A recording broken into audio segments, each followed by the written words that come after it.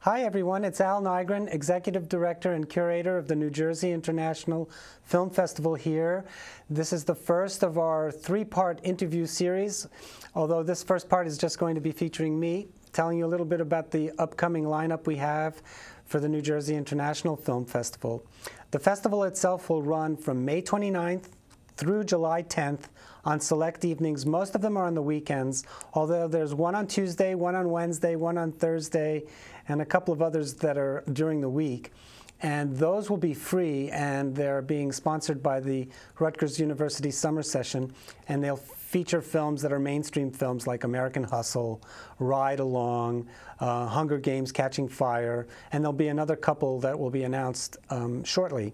So you can check out our website, which is www.njfilmfest.com, to get complete information about our festival.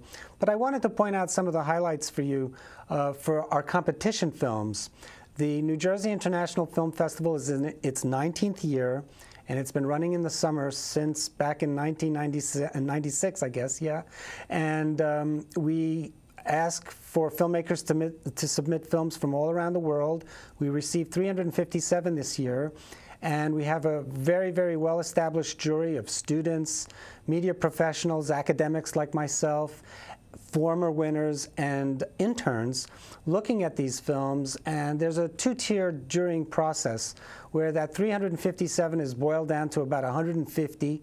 And then those are watched by another jury made up of similar individuals, and they select the final 24 films that we will be screening between May 30th and June 14th, and they'll be taking place on Friday, Saturday, and Sunday evenings, with the exception of Father's Day. So there's 8 programs that are all competition films. There's short films, student films, animation films, you name it, we have it, and we have a film for every interest out there. Our opening film is on Friday, May 30th, and features 3 short films followed by a feature. The 3 short films all kind of have a science fiction vibe. Into the Dark by Lucas Hassel somehow reminded me of a new film called Under the Skin and Gravity. They have this outer space claustrophobic feel, but was really, really well done. The Wanted Ad is by local filmmakers Toby Sigona and Keith St. Lawrence, and is about 1920s young people who are teleported to the 21st century, and a lot of the film was shot at Rutgers University, so it's perfect for us. Chasing the Past is by Jonathan Salemi, and this film is also about some alien visitor who changes the future. So those 3 films definitely go together. The feature film is by Jenny Matz, and it has a Jersey theme as well. It follows the Rye Coalition Band, which was a series of young people who were making music in the 90s, and it's a kind of rise and fall of this, celebrated indie rock band. And a lot of the band members will be there, as well as the director. It's getting its world premiere at our screening, so we're very proud of that. That's on Friday, May 30th. On Saturday, May 31st, we have 2 short films followed by an amazing feature film, which we will also profile here in our interview series. So you'll get to meet Judy White, who's the screenwriter and producer of the film, next week.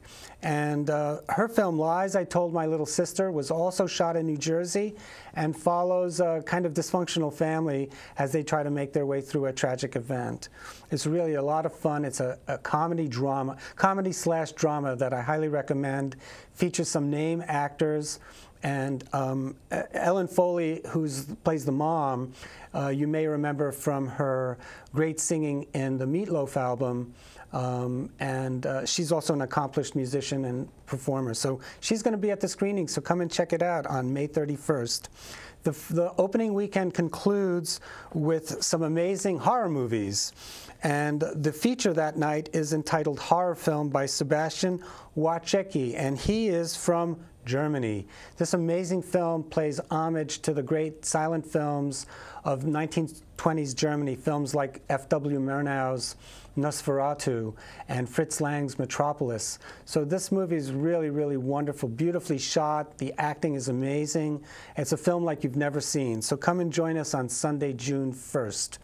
On June 6th, if you like kind of crime dramas that have a local flavor, Joe Basili's West End is shot on the Jersey Shore, and Joe likes to call his film a kind of Hamlet on the Jersey Shore, and I recommend that film to you on Friday, June 6th. And then on Saturday, June 7th, an amazing documentary by Joe Seibert entitled The Sax Man, which follows this amazing saxophone player who was a street musician who rose to fame. So if you're familiar with the film Rodriguez, this is along those lines, although I think it's a better film if you ask me. And we'll be screening that on Saturday, June 7th. Sunday, June 8th, another musical artistic film as the feature. Lynn Folks, one-man band, the most famous artist you never heard of. This fellow is an amazing, amazing artist, and if you're into art and music, you should be there for that screening.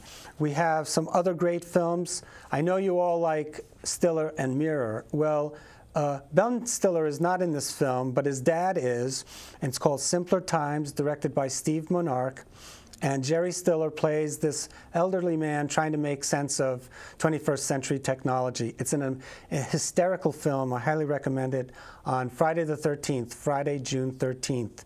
The feature that evening is by Jamie Chambers from London, England. It's entitled Blackbird. It's an amazingly moving film about Scottish music and how the past is being forgotten in this little town. It's really a perfect film for simpler times, and they go together very nicely, and both the filmmakers should be there for the screening. Brad Mays's I Grew Up in Princeton is a film for anybody who grew up in Princeton in the 70s and 80s. It's really an amazing documentary, and I hope you can join us. That will be on the closing night, which is Saturday, June 14th, closing night of the competition films. So thanks for listening to this long ramble, and hope you'll come and join us at our wonderful film festival, which is free and open to the public as far as parking goes. You have to pay $10 to get into the screenings.